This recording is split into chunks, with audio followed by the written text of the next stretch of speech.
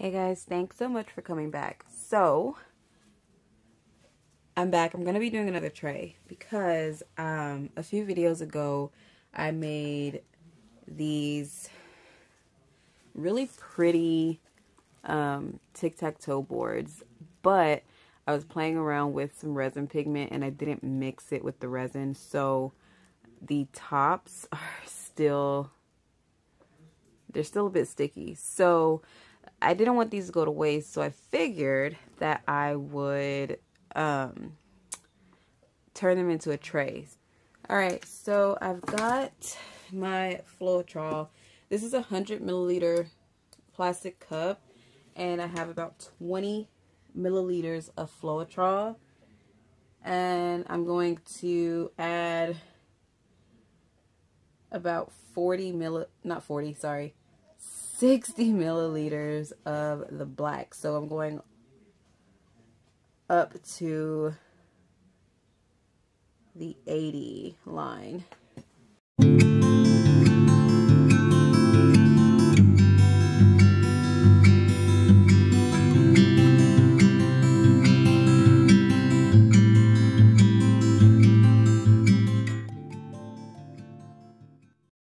I'll do just like the last video. I'll start painting this, but to spare you guys some of that pain of watching me paint, I will I will fast forward through and cut out a lot of the painting. Also, this tray is already sanded and I've already wiped it down to make sure there's no dust or anything in it. So that is another thing. And this tray is from the same set as the tray in the last video. It's just a different size. So I believe I linked that set of trays in the last video. If I didn't, I'll link them in this one. I just got them from Amazon, and it's a set of nesting trays, but I like it because there's different sizes. So sometimes I'll feel like doing a smaller tray, and sometimes I'll feel like doing a bigger tray. And today we're doing this bigger tray. So it is going to be something. Just looking at this, I think I may need to do 2 coats of the black too. Just FYI. Alright guys, so I have the whole tray painted. I did the inside first, and then I flipped it and did the outside. I am going to let this dry. Depending on how deep the black looks once it's done, I may add one more coat of black all the way around, and then I'll of course let that dry, and then that's when we'll start putting in the resin and the tic-tac-toe board in pieces. But for now, that is it, and I will see you guys in just a second, which will probably be the next day for me, but you get what I mean.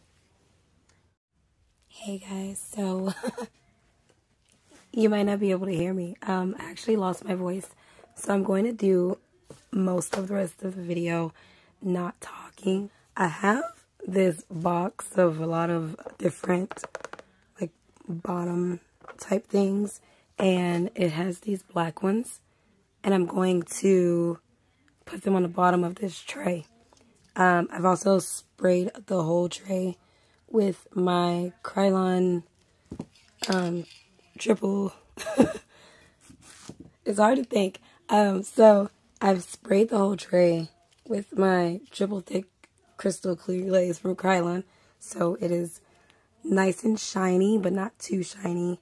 I did it similar to the last tray where I didn't use too many coats of paint, and that way you can still see the grain of the wood, and it's really pretty.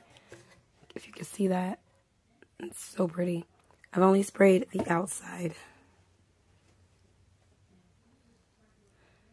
by the way. So yes. So yeah, let me go ahead and put these bottoms on.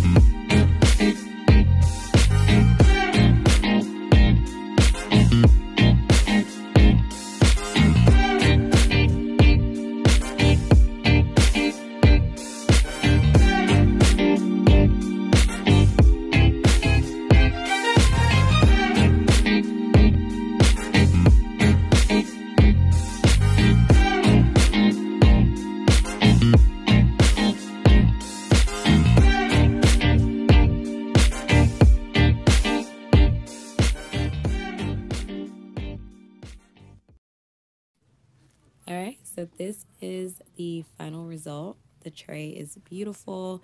It came out really well. It's shiny and sparkly, everything that I love. I'm actually considering keeping it because I really like how it came out. There's two things. The O's are obviously black, so it's a little hard to see them, but I mean, they're still visible on the tray. And then there are two spots where it looks kind of foggy, and that's just where the resin didn't quite spread underneath the game boards. But I still think it looks really beautiful, and hopefully you guys also enjoyed the video. If you like it, don't forget to like and subscribe if you feel so inclined. Bye, guys.